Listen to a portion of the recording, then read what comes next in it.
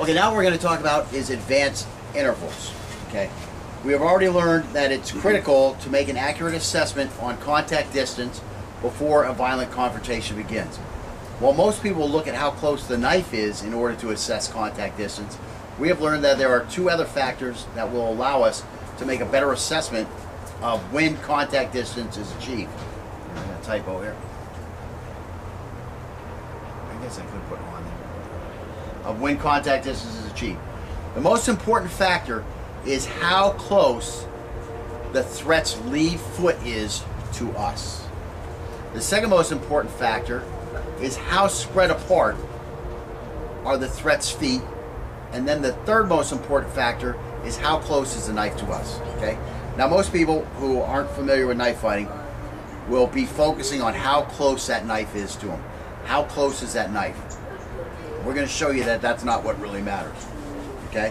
What really matters is how close is his lead foot. Let me show you. So again, this is my lead foot. This is the line of my lead foot.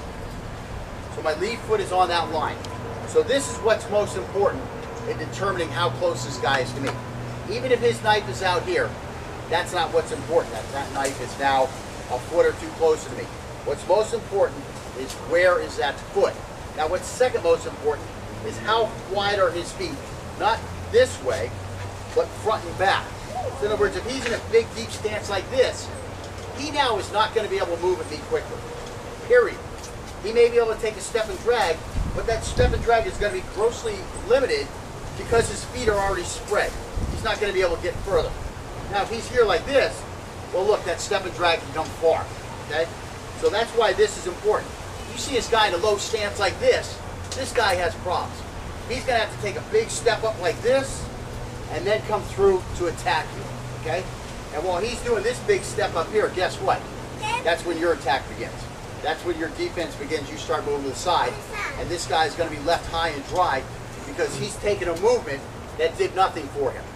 Okay, he's got his knife out here. He takes this movement. Wow. He moved his rear foot 2 feet. The knife only moved about 3 inches forward. So again, if he's in his deep stance like this guy is a sucker waiting to be chopped up. If this guy is like this, nice and low here, now he's in that coiled snake stance, he's going to be a problem. Again, this is not the problem. The knife out here, this is the problem. We'll show you that in just a second. Okay, so in general, when contact is met, we must either be mounting an effective attack or defense, or be trying to maintain imminent contact distance if we don't want to make contact.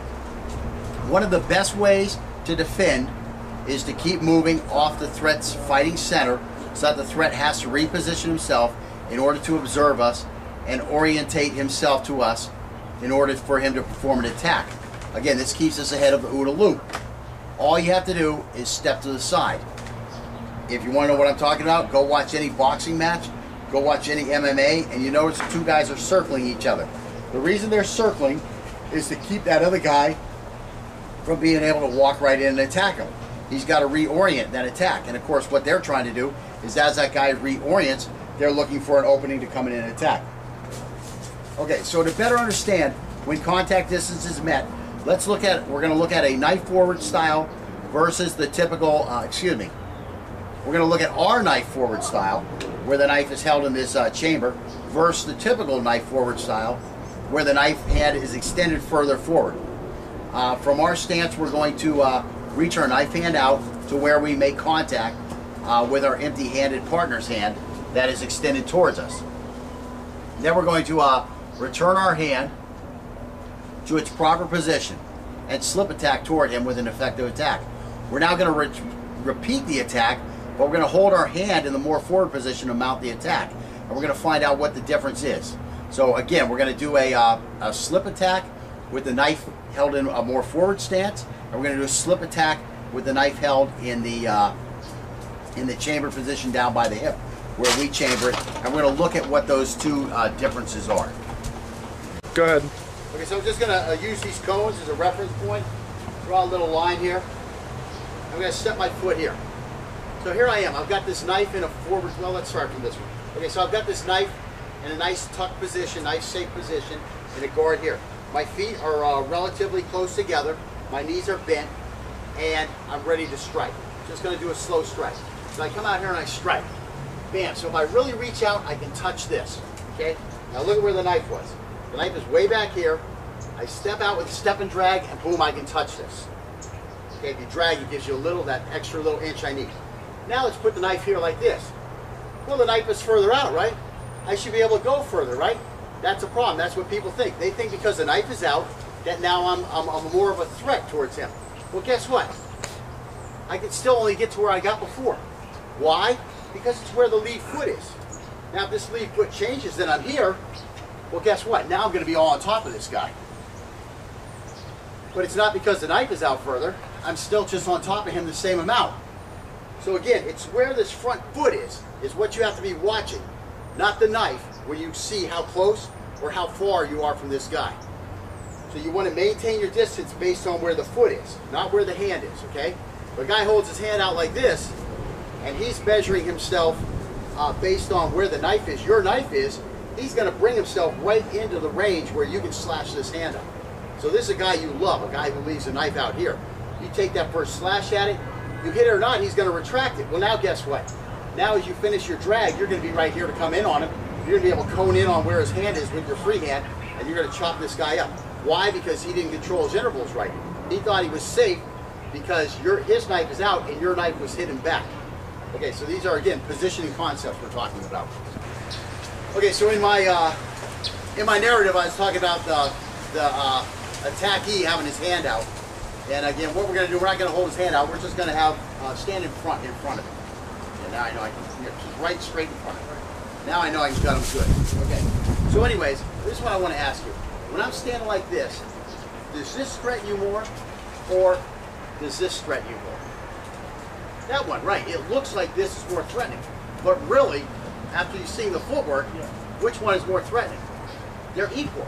They should be equal. This is not more threatening than this. And as a matter of fact, from a counter standpoint, or an attackability standpoint for you, this is the less threatening, okay?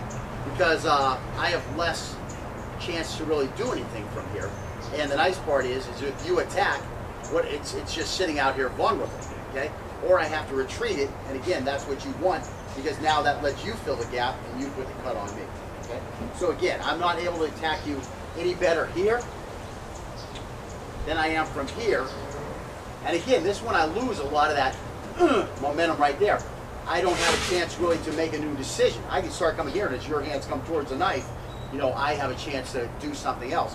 Whereas if it's here, and I'm feeding you the knife, if I'm out here, I'm feeding it right to him. See what I'm saying? Whereas here, now I'm not really feeding him. He doesn't know where I'm going. I'm delaying my tell. Is that what I'm trying to say? It's not the word I'm really looking for, but that's kind of what I'm saying. I'm not telegraphing as much. That's what it is. I'm not telegraphing. If I have the blade out here, well, I'm going to have to telegraph, okay? If I have the blade here, where's it going? Yeah, see, where did he go immediately? Where did he go? Did he go to a nice safe spot down here? No. It's instinctual for the hands to come up. It's that fetal position, instinctual type thing, and that's what he did because he didn't know where he was. So he went to that thing that has saved mankind from the time, well, it saved the evolution of mankind, that motion. Saved us from chimps until we became, what are we, Cro-Magnon? I always forget. We're Cro-Magnon now? No, we're Homo erectus, whatever we are. I'm like, yeah, we're Homo sapien. Homo erectus was right before us, right? Yeah, I didn't like that whole anyways, I'm not going to go there. So anyways, let me see. So anyways, you can see how that's different. And for him, you know, try that out on both sides. Try it out here, and you'll see that you can't strike any further. You know, going this way versus this way. It depends on where the lead foot is and the stance, okay? Then try it from this way, and you'll see that as soon as this guy gets this knife out here, it looks pretty daunting. Versus this one, all of a sudden you feel like, oh, I'm far away from this guy. No, you're the same distance from this guy. This is something you have to understand as an advanced knife fighter, that there is no difference in my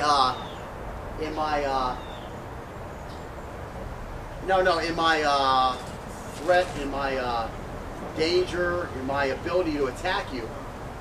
This doesn't improve it. It doesn't change. This doesn't change my ability to bring this knife on you. Okay? My, what do they call it when you have distance? My range. my range of motion is not increased because this knife is out here or this knife is back. My range is still the same, okay? Your range versus me is still the same. This doesn't change it. Now this will make you worry in your mind if you're not a trained knife fighter. This will make you worry.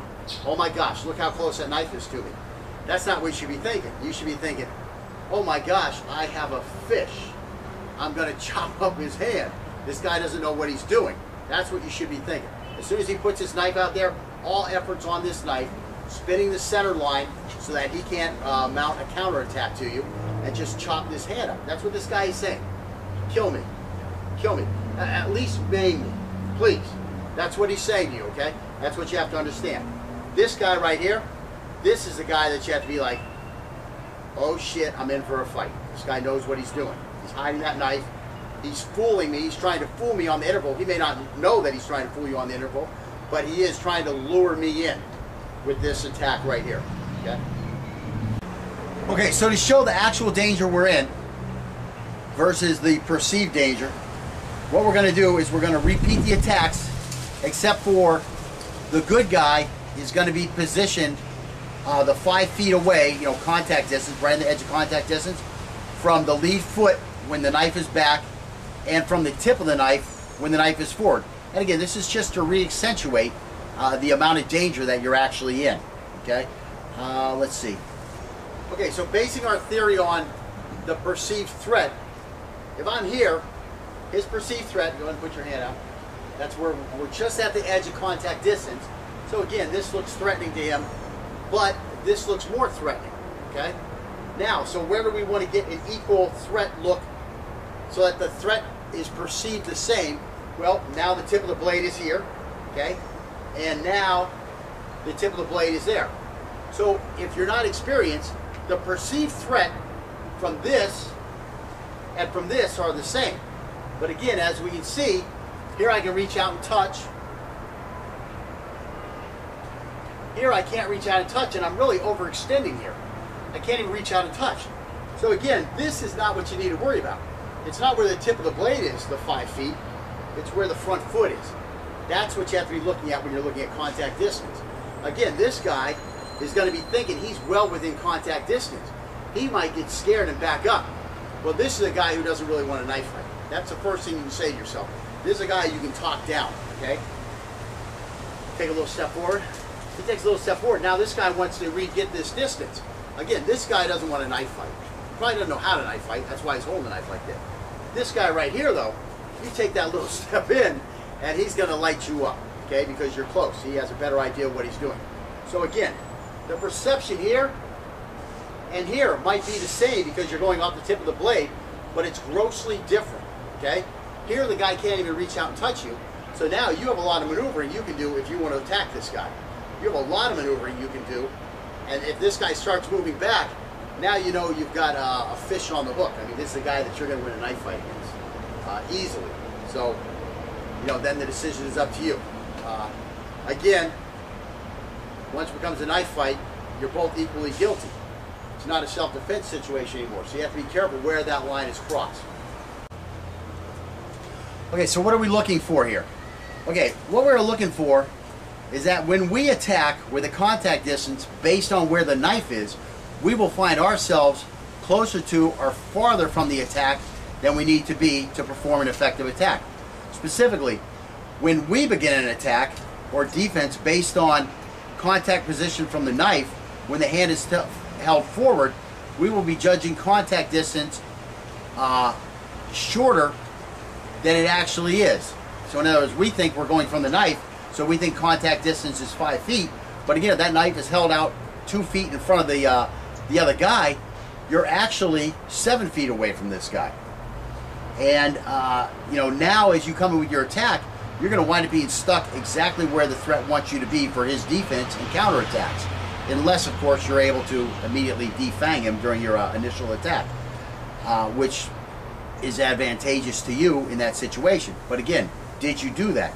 Maybe you went for a full attack because you saw his knife here and you felt you were inside of contact distance. Okay, so meanwhile, if we begin an attack or defense based on contact position from the knife hand, when the knife hand is held rearward, we will be judging contact distance longer than it actually is. So we think it's way back here, so wow, we're far away, when in actuality, we're going to be, the distance from the knife is going to be the same as the feet. So it's actually harder to get mixed up in that situation. But if you were, you're going to be thinking that you're much closer than you actually, what I'm saying, you're going to think you're further, you're going to think that you're further than you actually are because the knife looks like it's further back. And again, you might wind up getting jammed up and not have enough space to move toward a flanking position for your follow-up cuts, and now the fight will degrade into a race for who stabs or slashes or is able to safely create a gap the quickest. And again, this is just where those reverse Chinese grip fighters want you, okay?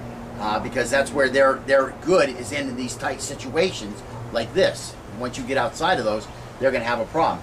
And so that's why, this guy has this knife held in a Chinese stance, and you're thinking, oh, I'm pretty far away from this guy. Well, he brings these hands up to fill that gap.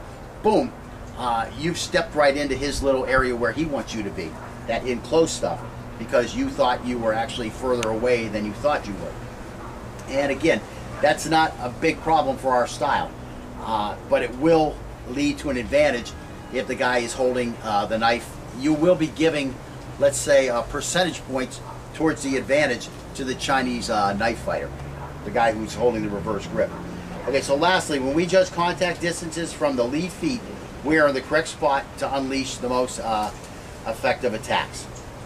So let's look at that real quick. Okay, so to demonstrate this from the let's say the good guy's point of view, when he's going to attack this guy. So here we are here, and just come in and throw a quick attack at me. Boom! See how quick he's able to get it. Okay, so let's say again he perceives this same contact distance based on where my knife is. Now come in at me. Bam! Look how easy that is for me. And again, that was because he thought his contact distance was shorter than it actually is.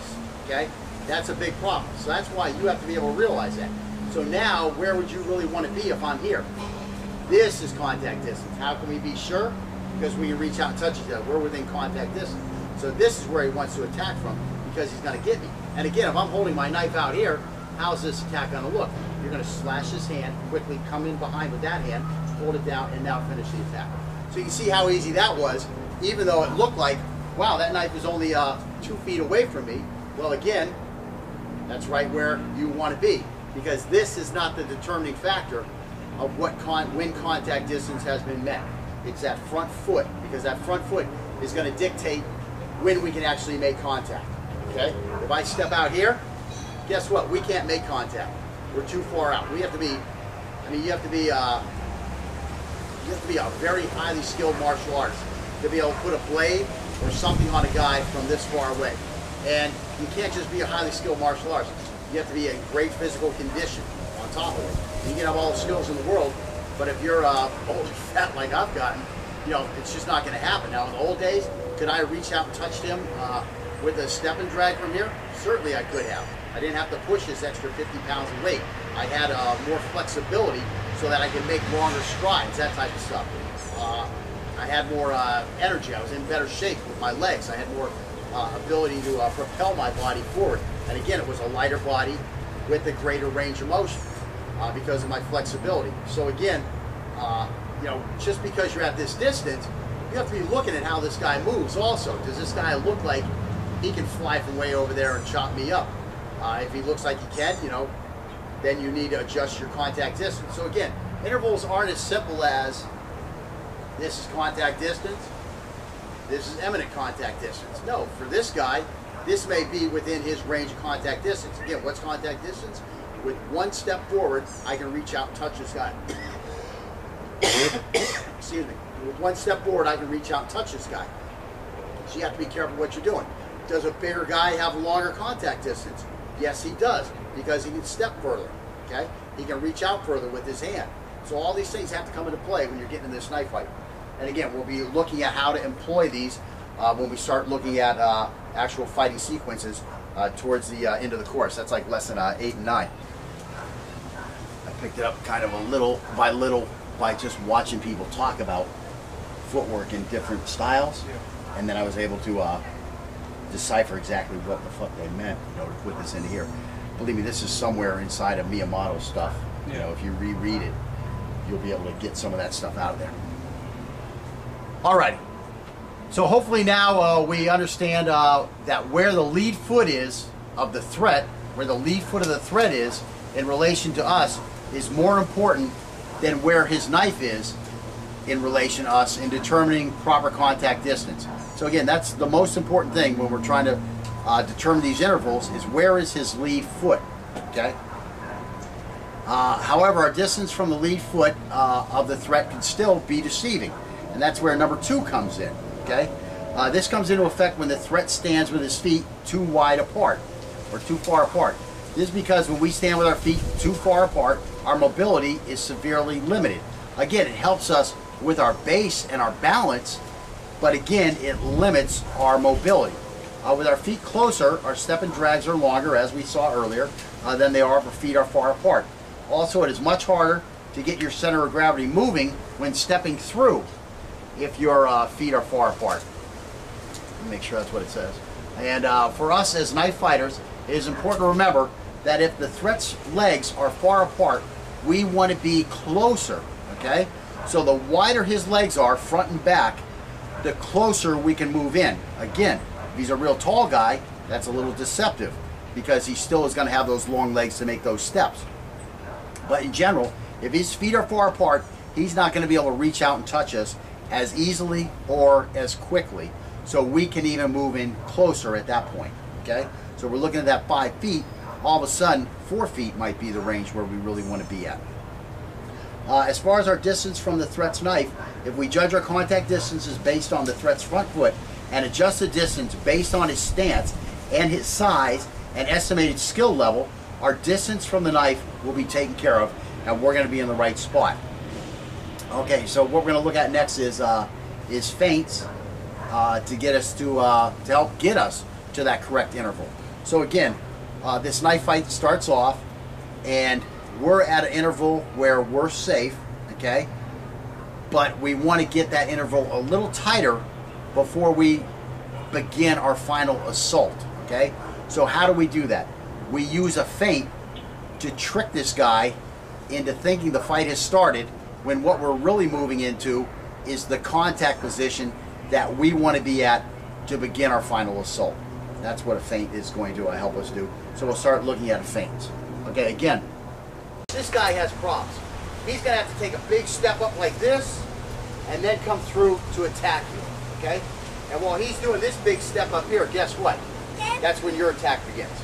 That's when your defense begins. You start moving to the side, and this guy's going to be left high and dry because he's taking a movement that did nothing for him. Okay, he's got his knife out here. He takes this movement. Wow. He moved his rear foot 2 feet. The knife only moved about 3 inches forward. So again, if he's in his deep stance like this, that's not what really matters, okay? What really matters is how close is his lead foot. Let me show you. So again, this is my lead foot. This is the line of my lead foot. So my lead foot is on that line. So this is what's most important in determining how close this guy is to me. Even if his knife is out here, that's not what's important. That knife is now a foot or 2 closer to me. What's most important is where is that foot. Now what's second most important is how wide are his feet. Not this way, but front and back. So in other words, if he's in a big deep stance like this, he now is not going to be able to move at me quickly. Period. He may be able to take a step and drag, but that step and drag is going to be grossly limited because his feet are already spread. He's not going to be able to get further. Now if he's here like this, well look, that step and drag can come far. Okay? So that's why this is important.